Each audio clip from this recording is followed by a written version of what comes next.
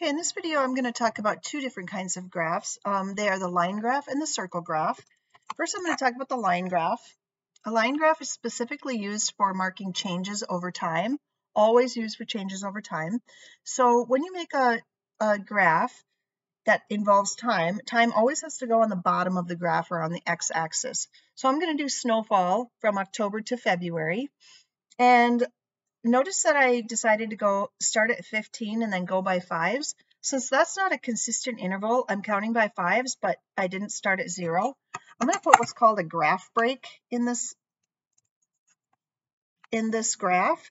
If you're not going to have a consistent interval here, you need to put that little Z looking thing, and you'll see those on graphs if they don't start at 0.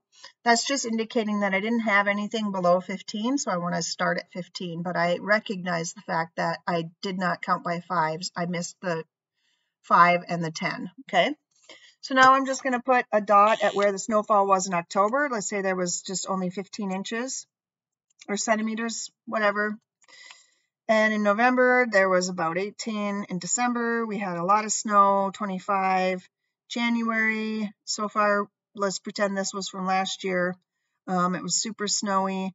And then in February, there was barely anything. So you're going to put some dots at the frequency of how much it was. And then all you do is connect them. That's it. Super simple.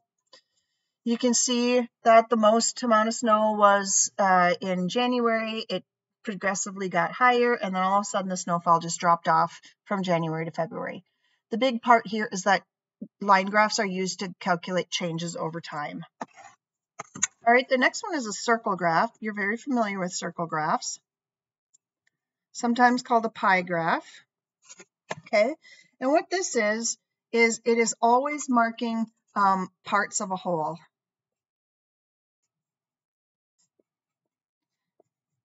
Okay, we're always talking about it being adding up to 360 degrees, which is the total amount of the circle, or adding up to 100% of whatever it is we're talking about. So I'm going to take a bag of M&Ms and make a circle graph of the colors. So let's say I had red, green, blue, yellow, and brown. And I made a tally chart of how many of each there were.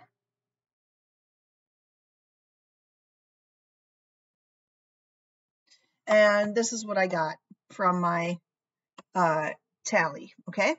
So I am going to calculate these as fractions. The first thing you're going to do, I'm going to see if this turning this light off makes a difference. Not really. I just don't like the glare that you guys are seeing here, but there's not a whole lot I can do about it. So we'll just deal with the glare, and I apologize. Okay, so first I have to count up all my tallies and see how many total I have. So I have 5, 10, 15, 20, 21, 22, 23, 24, 25, 6, 27 total M&Ms. So red is 3 out of 27. Green is 5 out of 27. Blue is 7 out of 27. Yellow is 2 out of 27. And brown is 10 out of 27. And once I've turned these into fractions, I'm going to turn them into percentages. Okay, so what you do is you divide top by bottom. So on my calculator, I'm going to go 3 divided by 27 is 0.11111 repeating, so I'm going to have 11%. 5 divided by 27 is 0.185. I'm going to round that up to 0.19. Now at the end, these percentages have to add up to 100. So when I made a decision to round this from 18.5 up to 19, I may end up over 100. So if I know I rounded this one up, I should round the next one down if it needs to be rounded. So I have 7 divided by 27 is 0.259. Well, that's close to 0.26 or 26%. And then 2 out of 27 is 0.074. So we'll do 7%. And 10 out of 27 is 37%. Now, before I go any further, I have to make sure that these percentages add up to 100. So I'm going to take 11 plus 19 plus 26 plus 7 plus 37, and I get exactly 100, so that's good. Now, if I would have gotten more or less than 100, I would have just had to round these up or down, depending. Now, the next thing I'm going to do is change these into degrees, okay? So in order to change something into a degree, you just take your percentage times 360, okay? So the degrees are going to be 0.11 times 360 is 39.6. I'm going to say 40 degrees. 0.19 times 360, what I'm doing is calculating the percentage of the circle. And so we take these as decimals. 0.11 times 360 is 40. 0.19 times 360 is 68.4, so we'll round that to 68 degrees. 0.26 times 360 is 93.6, so we'll round that up to 94 degrees. 7%, remember, is 0.07. If you do it as 0.7, you're doing 70%, and that'll be too big. So 0.07 times 360 is 25.2, so we'll say 25 degrees. And then 37% is 0.37 times 360 is 133.2, so 133.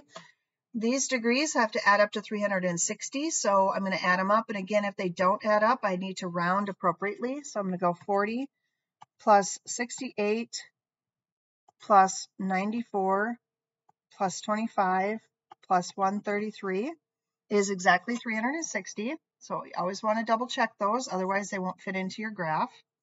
And then we draw a circle. And if this was a face-to-face class, I would most likely have some protractors and compasses, and we'd be measuring these exactly, but we're just going to estimate here. Knowing that a 90-degree angle is a perfect right corner, I do have one of those right here.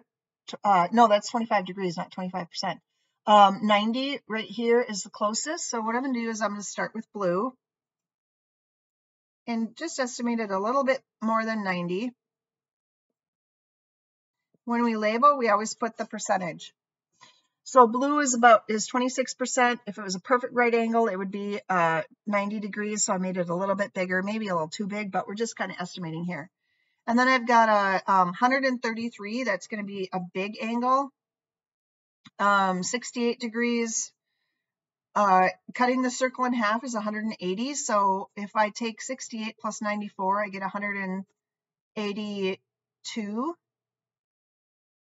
No, 68. Sorry, 68 plus 94 is 100. Yeah, 162. 180 is all the way straight, so I'm going to make it a little less than all the way straight.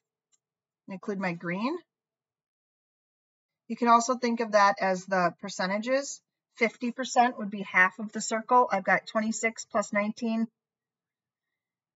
which is 45%. So I still have this little tiny bit right here. We'll just add that extra 7 and make it a little bit more. So that is going to be yellow. And again, this is just an estimation. Brown is 133 degrees and red is 40 degrees. So I'm just going to estimate here.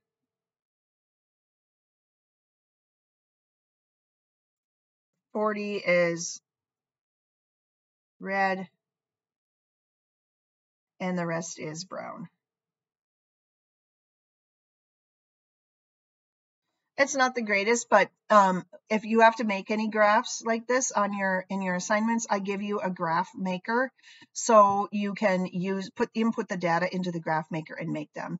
Really, what I wanted you to get out of this was how to calculate from the raw data of how many, you turn it into a fraction, then top divided by bottom to turn them into a percent, and then the decimal portion of the percent times the degrees gives you the 360.